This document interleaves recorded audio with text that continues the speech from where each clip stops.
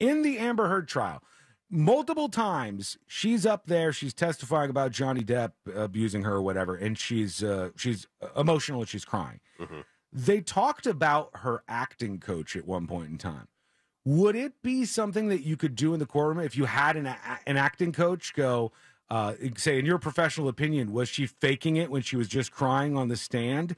Would you be able to get a professional opinion about whether or not she was being honest with her emotions that were on display? So you can always testify about kind of your personal opinion. If it's a professional opinion, they'd have to qualify them as an expert or not. Mm-hmm. Where they could really get somebody like that is if they went to the acting coach and said, hey, I need you to help train me for this trial to, act sad or cry or whatever, or something like that.